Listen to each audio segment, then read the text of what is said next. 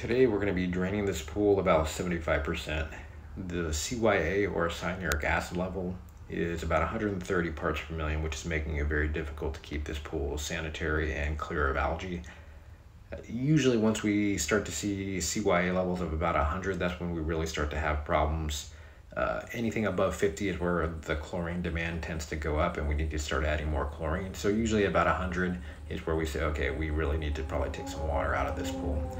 This is going to be our 2-inch submersible pump that we use to take the water out, and connected to that will be our 2-inch PVC hoses. We got these at Harbor Freight.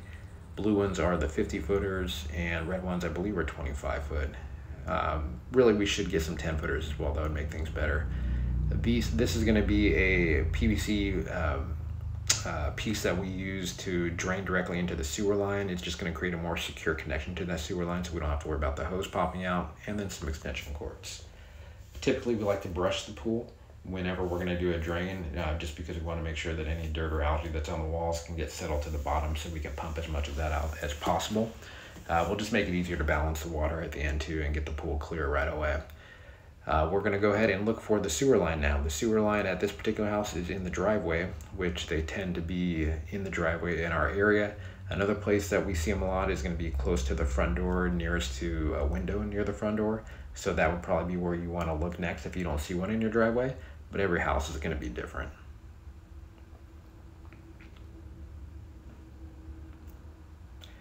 The next step is going to be to power your equipment off. Obviously, we don't want any equipment coming on when the water is not in the pool, and we don't want anybody to accidentally turn it on. So usually the breaker is just going to be the best bet to get that equipment powered off to make sure it stays off. The next thing after powering the equipment down is you're going to look to see if your pool has an autofill. You probably know if your pool does have an autofill or not, but you just want to double check it. So this one does have an autofill, so we want to make sure that that autofill is off. Obviously we don't want to add water while we're taking water out. This sideway picture here, sorry about the video, is going to be the anti-siphon fill valve.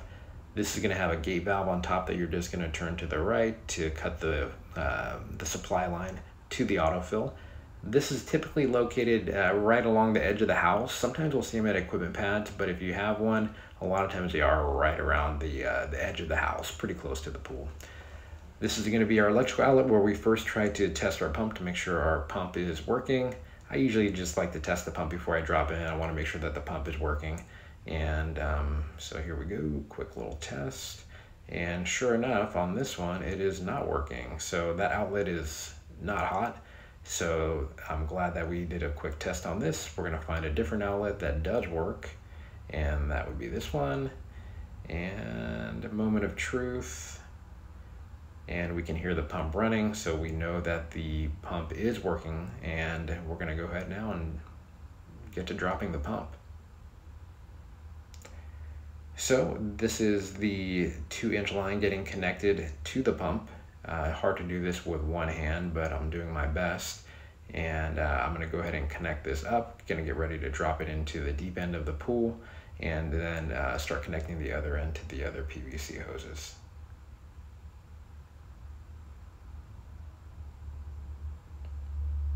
Okay, so it's all secure. Looks good, and we're all ready to go. So I'm going to go ahead and drop this pump down into the deep end. And of course the deep end is the best spot to drop the pump, especially if you're obviously doing a full drain. That's where you have to drop it. And I'm going to adjust this pump out once I get it down closer to the drains themselves. So yeah, we're all good to go. So pump is on a nice flat surface. You typically want to make sure it's somewhere flat. Usually right around the drain is going to be the flattest spot on the bottom of the pool to make sure it doesn't tip over. Now I'm going to connect my PVC hoses. You can see here, it's hard to do with the camera, but I just connected those hoses, and now we're ready to put our PVC fitting on. Oh, and what's the problem here? Yeah, I made a mistake. I shouldn't have put a male threaded end on there. I should have put a female threaded end on there. So we're going to have issues with this. I do have a threaded coupler that I can just glue on really quick to the opposite side, and that will hopefully solve the problem. So here's the coupler. I'm just going to glue that on, and then that should connect right up to our hoses and do the exact thing that we need it to. And the coupler is on now, so we're going to go ahead and connect up our 2-inch hose to that coupler. And now we're back on track.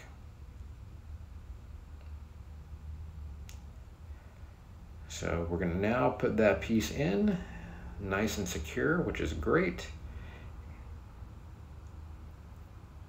And the hoses are all set up and connected. Let's give it another brush to get some more of that algae down towards the bottom of the pool and towards the pump, so that when that pump fires up, it starts taking the dirty algae water out. Okay, now I'm gonna go ahead and plug my pump in. And should be pumping now. And it is. Hoses are primed up. And I'm just double checking for leaks, make sure there's nothing real crazy in terms of water coming out. A lot of times those connections will leak just a little bit like that. Really not a big deal. So some kinks there, we might take a little bit out. And everything looks good. The new fitting that we have inside the sewer line is holding up really, really well. And this pool is pretty much ready to go. So we're gonna go ahead and take off for about 4 or 5 hours, and then we'll come back and see how it's doing.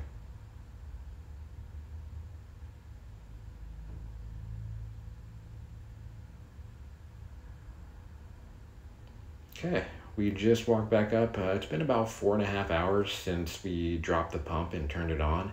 Now we're gonna go back and see how the pool is looking. Should be down pretty far, pretty close to where we need it to be. That pump works really, really well. So, and it is. We're pretty much just about where we need to be. We got about 75% of the water out. While we're here, we're just gonna give it one little final brush towards the drain to get some of that really dirty water out of the pump. Just kind of a last ditch effort to get as much junk out of there as possible. And we're pretty much at our desired place where we want to be. This should be just about right, and we're going to go ahead and pull the pump out, and we're going to go ahead and take our line out of the sewer. And what I did do here is I put one of the 25-foot red lines on the pump, and I put the pump back in. What I wanted to do is just circulate the water, because there was a little bit more green in there than I wanted to be left. And even though we don't have a filter, just the water moving and circulating these chemicals will be very helpful. I'm just putting in a gallon of chlorine here. And yeah, having that extra movement and circulation should really help with killing whatever algae's in there. And I am also going to add some phosphate remover. I know that this pool typically gets a lot of phosphates in the water, so I'm just going to add some of this before I take off.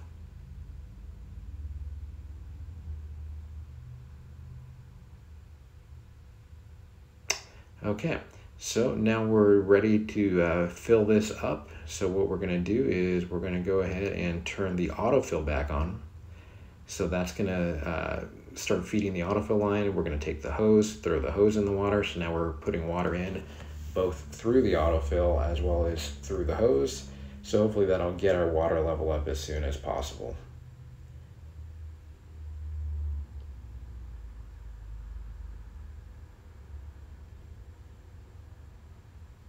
Perfect, and then we have our water circulating. You can see I'm pulling it from the deep end, returning it to the shallow end, keeping the water moving, and that should really help with when the water does get up, making sure that it's pretty clear.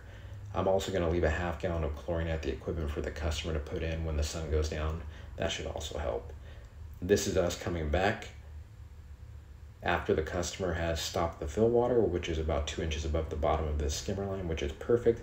Pool looks a little hazy, but generally looks pretty good. So we're going to go ahead and wrap this up, pull the pump out, and we're going to now power the equipment back on. Perfect. So now our equipment is back on. We're circulating the water. Final step I'm going to do, just because I know we got a long hot weekend ahead of us, so I'm going to throw some Cal Hypo shock into the pool just to make sure that this pool is okay for the weekend and that it doesn't turn green, because there's still a little bit of algae in there. And I like to broadcast this across the pool, and that's pretty much it. We have drained the pool, brought it back up, and we're all done. Thanks for watching.